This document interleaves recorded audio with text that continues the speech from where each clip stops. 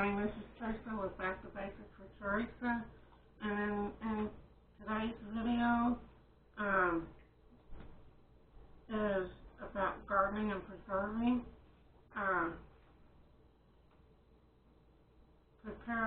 Preparing your soil.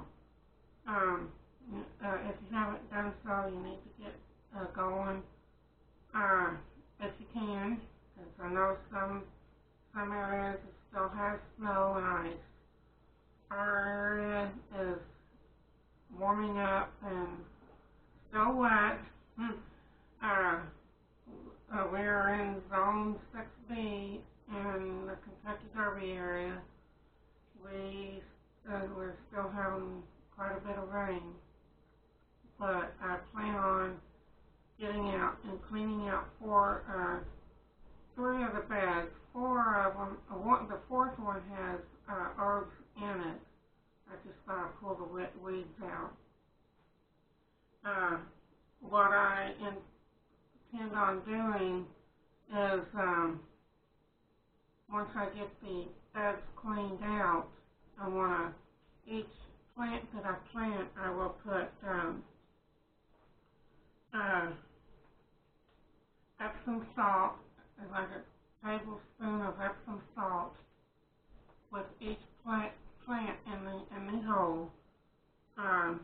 If I have any, I will place banana peels and eggshells in there to help mend the soil. I've done this in the past, and it's done really well. And then I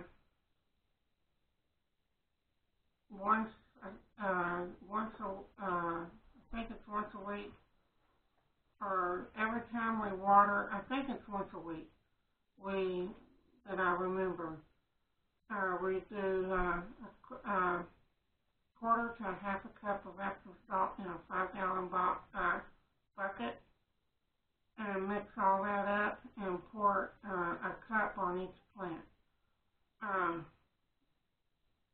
And until the plant starts flowering. After that, after they start flowering, I do it maybe monthly. But the biggest thing is getting the soil prepared and ready to plant. Derby is next Sunday, or next Saturday, sorry. So I plan on having the soil, the beds ready to plant. I plan on Friday going and getting the plants that I need. That's it for today's video, and